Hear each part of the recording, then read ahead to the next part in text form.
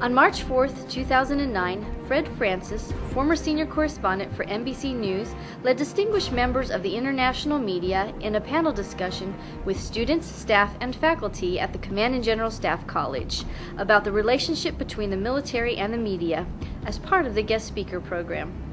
The guest speaker program is part of the Command and General Staff College's commitment to excellence by bringing current and relevant speakers to share their experience.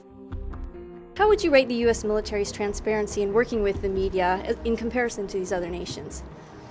When I was covering the Balkans, the wars in Croatia, in Bosnia and Herzegovina, and in Kosovo, I was usually treated by the Serb military forces or police forces, as well as the Croatian or Bosnian forces, as being kind of an enemy. So there was a rather hostile. Someone treats you as a partner and is able to build a relationship of mutual trust and trust the other that he's going to get the story out as it is, and to be truthful and to be trustful. And the best relationship between media and I think military that the media person is covering is the relationship of mutual trust. Patricia, what advice would you offer military members to assist them in breaking cultural barriers? I think we've been talking a lot about smart power and soft power and the way you have to use this to advance your interests. And now that the military mission is in a second stage, the stabilization stage, and you're going to have to interact more and more with local people, identifying common interests and interesting yourself in the other culture, smiling, something as simple as a smile, or speaking about sports, all those simple things go a long way. What advice would you give to the majors that are going to be graduating soon here and going out into those situations in dealing with the media?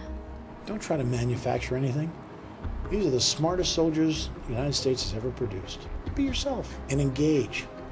The only way that people in Kansas or Kentucky or California or Connecticut are going to understand what the mission of the American soldier is by seeing them on television, reading about them in the newspaper. And the only way that's going to happen is if these young majors go out and talk to reporters. We're able to grab two members of the audience today, Major Roy Nickerson and Major Jason Taliaferro. Thank you for joining me. Now, Major Taliaferro, what did you take away from the panel discussion that you think will be helpful to you in the future? I took away that it's essential for us as leaders to manage the media, and it's going to be a management function. As we get more senior in rank, it's going to be more and more important to manage the media, embrace it, as the media is the lens that the American public sees everything that we do through. So using that as the tool to promote what we are, or in some cases what we are not doing, the good and the bad, to communicate that to the American public so they can see exactly what we're doing and hopefully support it, and like I said, use it as a tool to communicate. Now, you mentioned that you did have embedded reporters with you in Iraq, and the panel members spoke very positively about the embedding program. What are your thoughts on the embedding program? I fully support it. Like you said, we had embeds in our unit, and they turned out to be, we managed it and used it as a tool to communicate both to those families of those specific soldiers in the unit back home, but and more broadly to try to get our message out to the American people of the good things that we were doing. That was at a time when there was some more speculation or skeptics on exactly what was going on over there in Iraq at the time during the ground war, but we were able to show that we were doing good humanitarian relief along with accomplishing our combat missions. So it was a very positive experience, and I think as you'll see more and more with today's technology, as it's growing, you're going to see more and more embeds, more and more live feeds, actually from potential combat operations.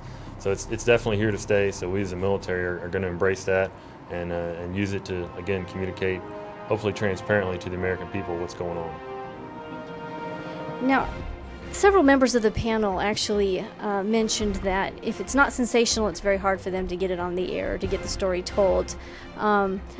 What did you learn? What did you take away from that? What are your thoughts on that? Well, I think, first of all, I think a lot of us really appreciated the candor and the admission to that, I think, because all of us kind of realize that. We understand now better, straight from the horse's mouth, so to speak, that the media is a business. They've got a job to do, as do we, but we've got to look at that positively and realize that we can tell our story through this. And Whether or not we think it's sensational or not doesn't matter. They're going to run with it the way they want to. The important part is we tell it from our perspective. And finally, did the panel discussion change any notions that you had of the media? I think it did. I think understanding these people's views at a personal level was very beneficial for us. Too often we look at media members under the moniker of the media, and we just automatically turn ourselves off, or perhaps we kind of go in with certain motives.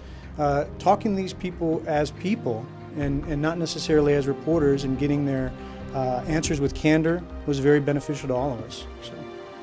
I'd like to thank you both for joining me here today, and a special CGSC thank you to the members of the media panel.